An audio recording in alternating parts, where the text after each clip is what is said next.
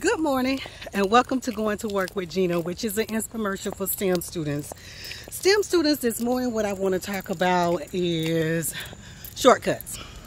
Now, personally, whenever I've taken a shortcut, I did not get what I expected to gain out of that shortcut.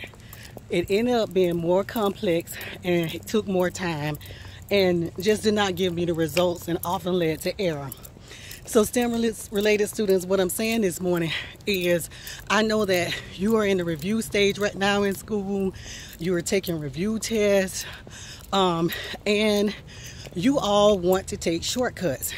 You want to use your recollection of what you learned last year and take that shortcut by doing things in your mind, in your head. When the teacher needs you to write out everything she needs or he needs for you to show every step that you've taken to derive at that answer so they can understand what you know and what you don't know. Shortcuts are not all the same. It can also depend to where in the process did you take the shortcut. I can't tell you from a scientist standpoint of view. You can't really do shortcuts because most of the time scientists are trying to uncover phenomena that hasn't been looked at before.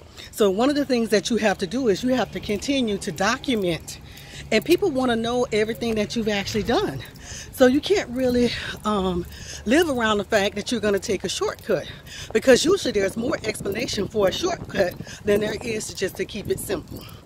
What I'm saying, STEM related students, when you're doing your word problems, or when you're actually doing your math problems at school, you need to take the methodical way of doing things and make sure you're doing things step by step. Show the teacher step by step what you're doing, so when you derive at the answer, she may be able to give you some partial credit. But she can't give you partial credit if you're not going to show how you derived at the answer. Okay? So thank you for going to work with Gena. Have a great day.